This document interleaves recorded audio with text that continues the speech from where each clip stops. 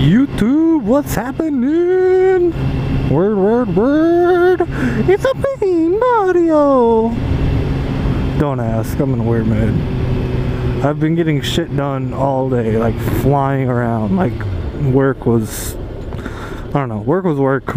Still in the stupid, I can't do anything, but I'm trying to do everything kind of things. And I got a lot of shit done when I got home. But what I'm going to talk about today is financial prioritizing. So, how good are you guys, or how bad are you at buying the shit you need over the shit you want? I mean, bare essentials out of the way, like paying rent and shit. Like, for example, right now, I'm really interested in a PlayStation Vita. And I've got about $400 in parts that I want to buy to put on my motorcycle, like a new exhaust, mirror block off plates, a bar end mirror. I want some new gloves. So I got all this shit that I'm interested in, but I need O2 sensors for my car. Both of them need replaced. I got a piston that's misfiring sporadically, only when it rains, but I only drive my car now when it rains, so it's a conundrum. So how good are you guys at prioritizing? I know me personally, I'm not the best at it. Like, for example, really big example, this ZX6R I'm sitting my ass on right now. Probably could have waited on that one. I could have been in a slightly better financial situation if I had bought it like next month. But I had to have it when I got it, a month and a half ago. So that's my own foolishness. But financial prioritizing is not something I've always been the best at. I've gotten way better at it over the years. I mean, I actually have a credit score that's going up now instead of just fucking flying around down low. I spent the better part of a decade dodging debt collectors and shit like that. And now I'm finally in a place where I'm doing well for myself, and parents are all proud of me and shit, which is not bad. I'm not complaining about that. I love my parents. But I just find that I am so good at spending money. It disappears so easily, and I hate dealing with cash, and yet dealing with cash seems to be the only way that I'm able to really assess how I'm doing financially.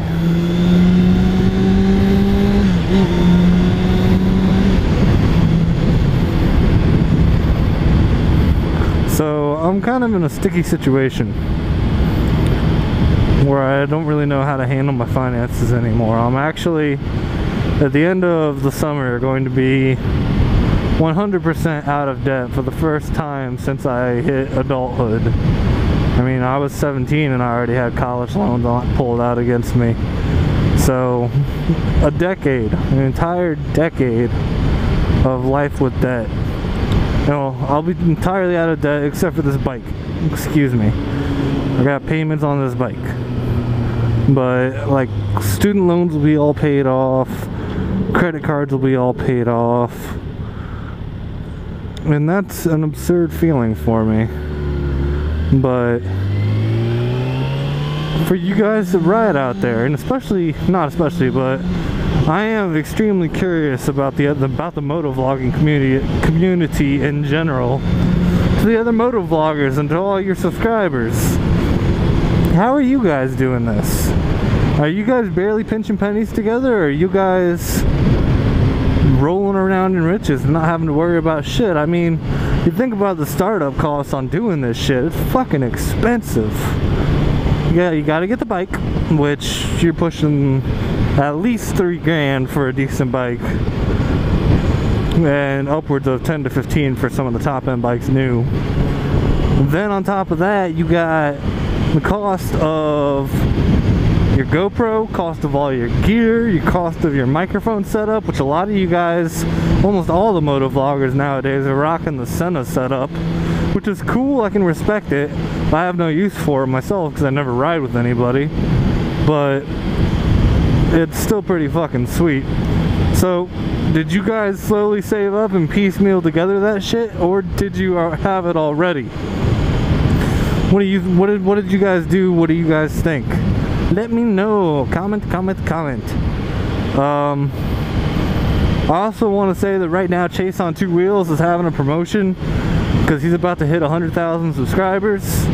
So he is doing this cool ass thing. He called up Sena and he called up Sport Bike Track Gear, and he's giving away a Sena SMH10 Bluetooth device. He's giving away a GoPro backpack, Sena GoPro backpack. So you'll be able to record your voice and anybody who's talking to you on your GoPro as you go, which is cool as fuck. And he's giving away a GoPro.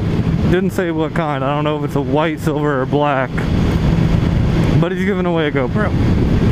So I gotta give him props for that. And the contest ends when he hits 100,000 subscribers. You guys need to check that out. He just posted a video on it today. So if you're interested in that shit, you want to get into the moto vlogging community, that would have been fucking ideal for me like 6 months ago. Not even 6 months ago, 3 months ago. But now I've got the GoPro, I've got the mic, I've got everything I need. I'm not rocking out with the Sena. I don't have the GoPro backpack. I don't have a sincere need for either of those right now either. If I eventually find some people to ride with regularly, sure, I'll pick it up. But why get it just to have it, you know? So that's all I got for you guys right now. I'm just curious about how your finances work if you ride and all that, because I take this as a very much, it's an integral part of my life now that I do it. But I won't deny it was a fucking expensive ass toy to buy. But totally worth it still in my mind. So how do you guys handle it? What do you guys think? Let me know. Hit me up in the comments. Go ahead and like and subscribe if you're interested in this kind of shit. And I will talk to you later. What? Nice bike.